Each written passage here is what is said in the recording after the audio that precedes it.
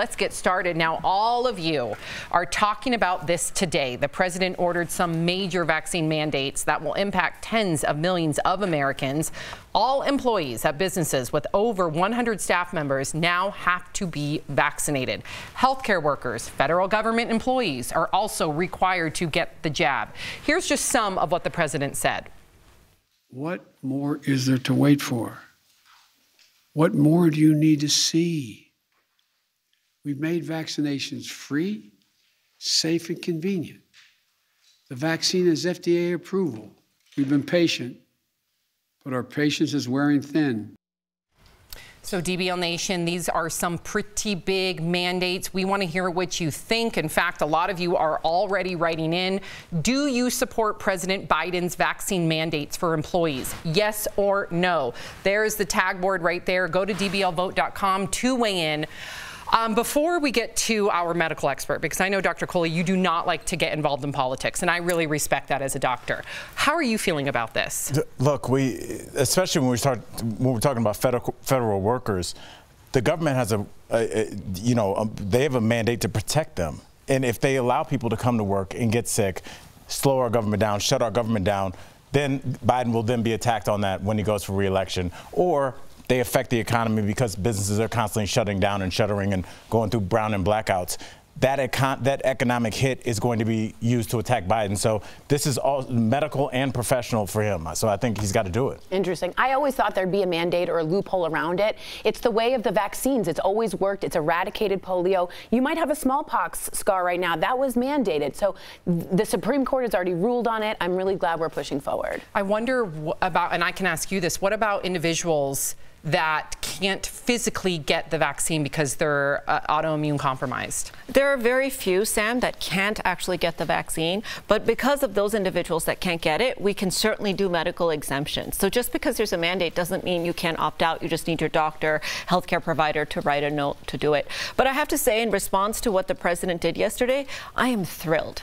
As a doctor? Yes, and coming completely from a medical perspective, so no politics. The more people we can get vaccinated, the sooner we're going to get over this. And I actually feel like he didn't take it far enough. And I also think it was too late coming. We should have done this a couple of months ago, but I'm glad that it's finally here. And I think we are going to see the impact of this soon. Well, that's my question, is when are we going to see that impact? Like, when do you anticipate? Well, it's going to be at least a couple months out. So I'm thinking around Thanksgiving, because by the time, if we got people vaccinated today, it takes about 6 weeks for them to get immunity and another 2 weeks for that to start manifesting in the cases. Wow. I want to involve, just because there's a lot of very angry reactions from the right over President Biden's new strategy. In fact, the RNC says they'll sue to stop it. And Texas Governor Greg Abbott tweeted, quote, "Biden's vaccine mandate is an assault on private businesses. I issued an executive order protecting Texans' right to choose whether they get the COVID vaccine." Also, Sean Hannity had this to say on his show last night. Joe, you canceled all medical freedom today with your broad edict and your mandates, one-size-fits-all medicine. You eliminated medical privacy. You eliminated all doctor-patient confidentiality. And ask yourself, what does Dr. Joe Biden know about every unvaccinated American?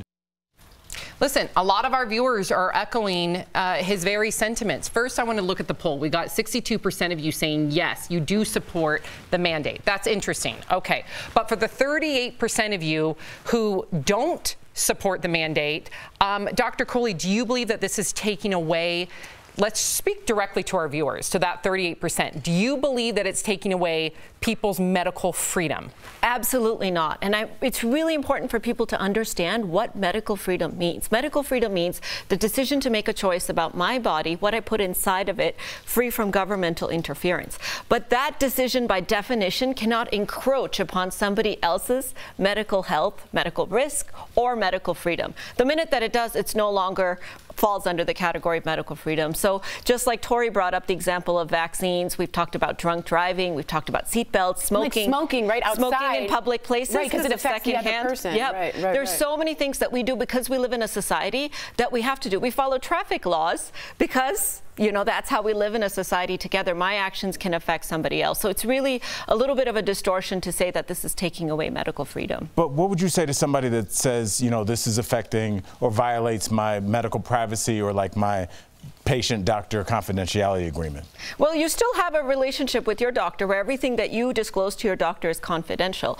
Your ability to show proof of vaccination does in no way violate that relationship. So I want to explain what HIPAA is, because a lot of people are using HIPAA. Yeah, everyone. Isn't it? Yeah. Everyone's like, HIPAA, HIPAA, HIPAA. I'm like, what? HIPAA is a buzzword. It really is. It's a law that prevents a third party from sharing your medical information without your permission. So if you tell your employer what your vaccination status is, they can't share it with somebody else without your permission. But you yourself can absolutely share anything you want, and people can ask you, and you can volunteer that information, and it is not a violation of any kind of privacy law. Isn't that interesting when people twist things? Well, it's nice to hear it from someone who's just Absolutely stating medical facts. Exactly. The definition. Yep. So that's why we have you here, Dr. Coley. Let's look one more time at our tag board. 62% of you believe, 38% of you say no mandates, 62% of you agree with President Biden and the mandates. Dr. Coley, thank you so much for being here and clarifying, answering our questions per usual. We love you.